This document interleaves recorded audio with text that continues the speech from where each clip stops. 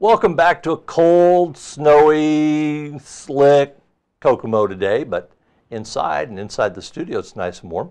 We have Sasha, the Education and Public Relations Director for the Howard County Recycle District. I made you society earlier. You did. I did. I don't know. I'm a bubble off plum today. I think it has to do with spilling coffee all down the front of you. Hey, that'll do it to you. It does. Recycle is recycle. It is. It is. We do a lot of recycling. We do electronics. We do HHW, which is hazardous waste material. We do mercury. We can recycle aerosols, non-hazardous waste. Lots of things. The normal person probably thinks paper, plastic, cardboard. Mm-hmm. Yeah, we have satellite locations around Kokomo, 15 to 16 sites that you can let's see take if you can those name types them all. of things. No, we're not going to do that. I didn't bring my list. You didn't bring your list? No. Your cheat sheet? You No. gotta have a cheat sheet. I don't have a cheat sheet. Okay. I know they have one at Marsh because that's where I go. That's where everyone goes. That is the busiest. Yes. It has to be because I never stop there that there's not two other people there. I think they should rename it Marsh, the recycling facility.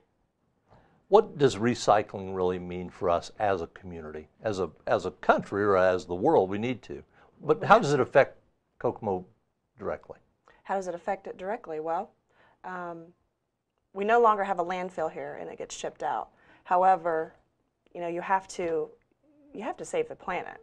We have to. Mm-hmm. It's just getting worse, and there are many things I could talk about, but I won't because there's some debate going on with that. But I think it's just important because, well, there are lots of reasons. At one, I go ahead. I'm sorry. No, I'll just stop there. Because you're right. We're filling up our landfills. Yes. And plastic and newspaper and cardboard are easy to reuse and are easy to recycle. It's not hard. Right. It just takes a lot of effort. Takes some. Some staff and some manpower. We used to, at one time, have curbside recycling in Kokomo. Is there any plans to bring something like that back? I hear there are plans to bring something like that back. I believe the mayor said something about starting the curbside. So we're going to see how that works, and hopefully it'll help everybody in the city and the county. Because I'm thinking that probably gets more people to participate because we basically are just lazy. Yes, yeah. Because I don't recycle all of my newspapers, and I do not recycle all of my plastic. Shame on you, Bill. Shame on him. Well, I'll try to do better. I don't want you talking about me. You have to do it for it to become routine.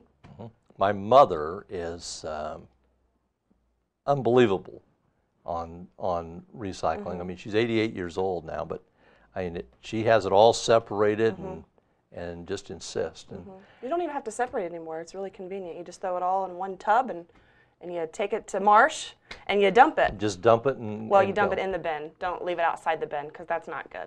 Yeah, there's still some people that do that. You don't need that. No, and the only things that go in the bin are the paper and the plastics.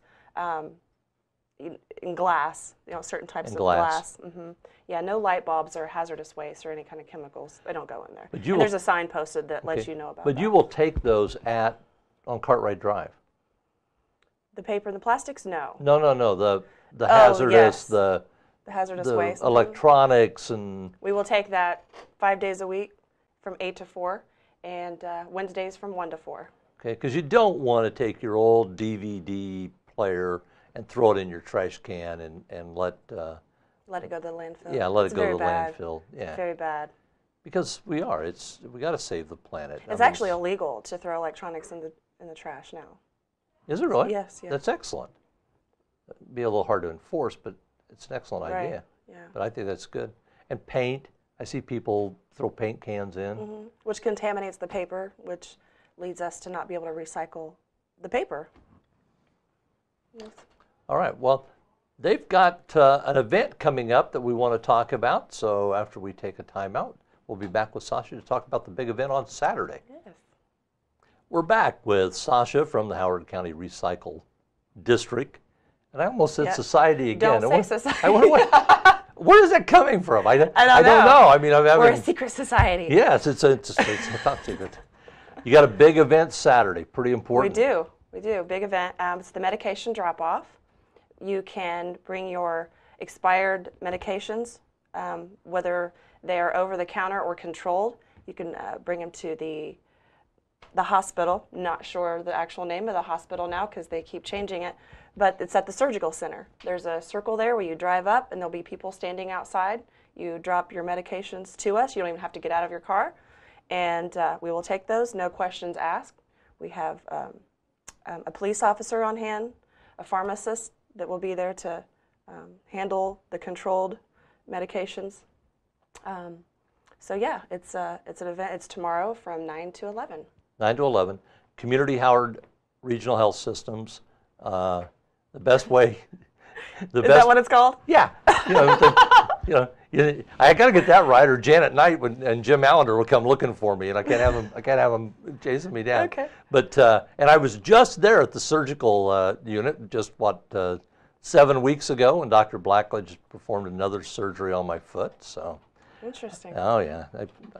I've helped pay for the surgical center. Good. But the best way to get there is off of US 31. Just take that entrance, come up. It's the building on the north side to your right as you come in. Drive the circular drive. It'll be real easy, and you'll take any medications. Any type of medications, even your needles and your lancets. Okay. As long as they're in a plastic container with tape around it and you write sharps on it with a Sharpie marker, we will take those. All right. That's a problem that we have overall, isn't it? We're Yeah. over-medicated. Yeah. Well, we're over medicated, but there are some that do not finish their medications, and so that's why we have this. And we don't want you to throw it in the trash. It's not good to be in a landfill as well. So. Or I've heard of people wanting to just flush it down the toilet. And, Yeah, that's mess not up a the good idea. Mess up the water supply. Yeah. It's not good. So Yeah. here's an opportunity. Not all of us need medicated, so keep it out of the water. Life is better through medication, though. Sometimes. We've put up a screen too. Can you put up the screen, Tim, with all the drop-off locations? No, on our screen behind us. Is that possible or not? Not possible? It's resourceful for us. We know where they are. We can see. Yeah, we can see them. Well, there's one in Greentown. Right? UAW Local 685. They're on Hoffer Street. Kokomo High School. The one on Berkeley Road, which is the Kokomo High School The now. Kokomo High School Old now. people in town, or some of us have been here a long time. We think of Kokomo High School as being downtown and Hayworth being out west. Hayworth don't exist Yeah, I anymore. don't remember that. Okay. Kokomo Street Department The Kokomo Street Department. on Boulevard. Kokomo Sport Bowl. That's Northwestern High School. That's the bowling alley. Kokomo Sport Bowl is on the bowling alley on Goyer and Boulevard. Northwestern High School, you said. Yeah. Marsh Supermarket. Yeah. The most famous. The most famous and, and the most popular. Yes. Western High School. Okay. We have one out there. The UCT. Right outside UCT Park in the parking area. In the parking area three at there. UCT, they're on Phillips Street. Indian Heights by the fire In the department. fire department. Let's see, Kmart. Kmart which is out. another popular one. Is that big? It's out Right. west. They're on Dixon Road, just north of Jefferson Street. You know where that's at? West Elm Street across from Moore's Pie Shop, Miller's Tavern, and Tom Thumb. Okay. Sam's Club. Out It's on another popular one. Markland Avenue East. And Ivy Tech.